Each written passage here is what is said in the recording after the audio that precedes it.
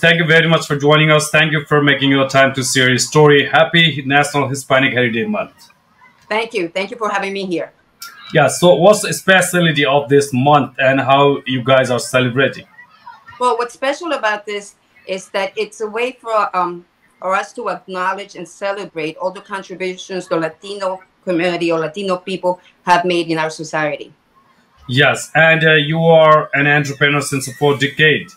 What's the wonderful story you have really, and how do you like to recall those days that you started your life as an entrepreneur? Started at a very young age. I started working at the age of 11. My father opened up a business, and we've been there for 43 years already. It's Las Americas Meat Market, and we had our hardships. We've gone through many things, but we had very good experiences there. And among one of the things is being able to be with the community, share things with the community, be able to service the community. Yes. So it was meat market in the beginning, or you started somewhere else? No, it started at the meat market in 1978, and it remains a butcher shop, a meat market with specialty products. Yeah. So how you like to share your experiences with the community that, contributing 4 decades or handling the business since a 4 decade, it's something special. You should have maybe wonderful experience on the journey. Wait, I've been in there so many years that our customers have had children. Their children have had children. So I have 3 generations of customers. You have customers since 3 generations. It's a wonderful thing, you have 3 generations. Yes. How do you feel, getting grandfather in the store and sometime getting grandchildren in the store? Yes. Is the same meat market that you are during these 40 years or 44 years?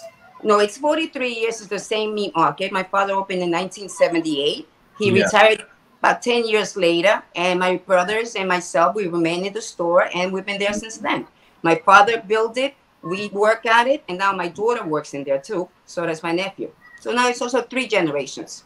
You are also in the 3 generation, and maybe you have, enhances your business as well, or just limited into the one store that you started? With my brother, I have that store. I opened another store, another butcher shop with my partner 5 years ago.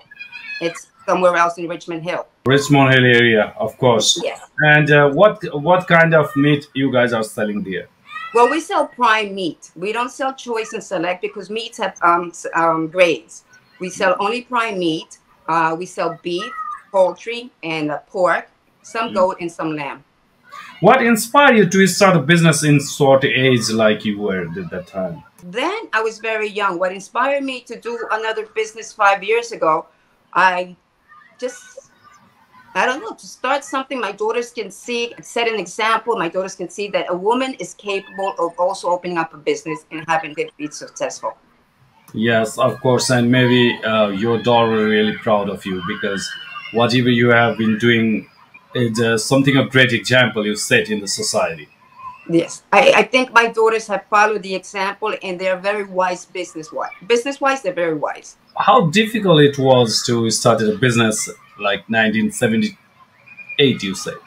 I think it was difficult for my father first because of the lack of language. He didn't know English very much. Yeah. Also, Latinos, there weren't that many. They were just beginning to come into the States. Yeah. I guess the trust of the landlord, will this person take my store and will he pay me the rent? And I guess building the credit. I think for an immigrant, it was a little bit much more difficult. People are doing some wonderful job from different part of the world. They came to the United States, especially in the Queens or New York. It's we like to say the borough of diversity, city of diversity, state of diversity. And that's the reason we are celebrating National Hispanic Heritage Month. How are you involving with this celebration? I'm not involved so much as generally just this month. I think we celebrate in a way every single day. I believe that by going, let's say, to a Mexican restaurant, I'm acknowledging that the Mexican food is very good.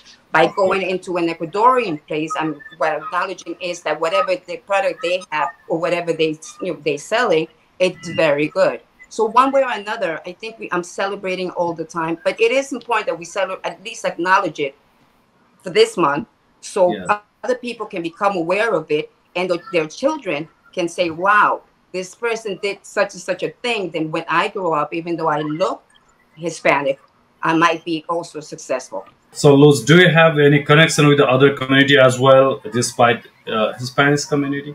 Because you Uh, are in a surrounding Richmond Hill area, there are a lot of Indian community, Bengali community, Nepali community as well, and people from South Asia, different part of the countries. So, what is your connection with other well, communities? we have a large Nepal clientele. We It started a few years ago. I'm in Woodside, and there are a lot of people from Nepal in Woodside. They come to our meat market. They like our meat. They come and they buy keema to make the momos. They buy yuma. So little by little, we've learned to exchange words, ideas, and we try to cater to them as much as possible. How did you end up in this country? Like your parents or you? Well, my father came to the United States back in 1968 looking Oh, for a better life. yeah. My mother pursued after in 1970, 71. We came also in 1971, 72, Mm. and been here since then. Love the So, United States. I'm originally from Colombia. I Colombia, was, very I was nice. born in Yeah. Colombia. Yeah, beautiful country. I remember, and I know the soccer player James Rodriguez. Maybe Yes, he's the national team captain as well. yes, When yes. I saw his game yesterday, he scored again. I haven't seen him lately, but I know he's a very good soccer player. He's a fantastic player. He's Oh, a okay. fantastic. Yes, and glad to know that I have a couple of friends from Colombia, like the state senator and some people in the politics. Some people are in community organizer, or some people are Yes, in different profession, but they are helping each other. And the area where we are living and growing up our kids, yes. a huge number of Colombian people are here, and they are really great and very nice and very good to go. That's very nice to hear. Thank you. Yeah, What's nice yeah. about being in this country is that we're all able to live together from different Together, parts of the world and experience their culture, everything yes. that they do, all This learn from it. I We believe teach and learn. this is the beauty of the United States of America, It is. It right? is. So, Yes. how you like to recall your childhood? How was it? Well, we did the basic elementary, middle, and high school. I went to college. I went for engineering, Hmm. but semester short of graduating, stayed in the meat, got married, and then went back to work in the meat market. Yes, and your parents started the meat market, and you joined it, right? My parents started when I was 11. Oh, yes, at that Yes. time, okay. I've been there as a cashier since then. So you started working first, Yes. then later you take over that business. Yes. Back in 1987, my father decided to retire, and my oldest brother, Ricardo, came over. He was in the Air Force, and he decided, well, we got to take over the business. No, Mom is still around, and we got to so support ourselves. We were so we pretty can young. I think 21, 22 when we took over. so we can say that this is something like a family business. It is, yes. It's a family Yeah. business. Hmm. So you are here in the New York City since you born, right? Since I was 5 years old, 6 years You- old. Oh, since you were 6 years old. How Yes. do you accept this New York City and the diversity? And what is the best thing that you are here in New York City? You feel? I I I came at a very young age, so I was able to integrate at a very young age with Americans, people from different parts of the world. And what do I think about New York? I think it's one of the greatest states. Or the United States is one of the best places to be. We find diversity. We find all different kind of ethnic groups. Um, so in New York City, we all get along. Um, it's a wonderful opportunity to be able to be with everyone from everywhere in the world. As an woman entrepreneur, what are the challenges you faced during this time? Running your business. Well, challenges we face all the time. Well, I think all businesses do. As soon as the pandemic started, it was very thick. We remained open. We were essential workers, so we stayed open. It was important for us to keep the meat market open so people can come and buy food, because everyone was scared that there was not going to be any food tomorrow. The challenges we had was that there was hardly any meat. So my brother had to go through a lot of struggles, and my nephew trying to find meat so we can provide to our customers. What you like to say to other women if they want to start their business? What is your message to them? I think go for it. I mean, the United States and New York gives a lot of opportunities to everyone. How hard is it to start a business? It's a very difficult as well, right? Well, it is difficult. I mean, you need money, you need to have the knowledge, you need to get the licenses, you know where to go, and you have to find the location. What's most important is the location. Of course, location, yeah. Mhm. And I just said the investment as well. Yes. Yeah, Well, every time you open a business, you always hope for it to be successful. So do your homework.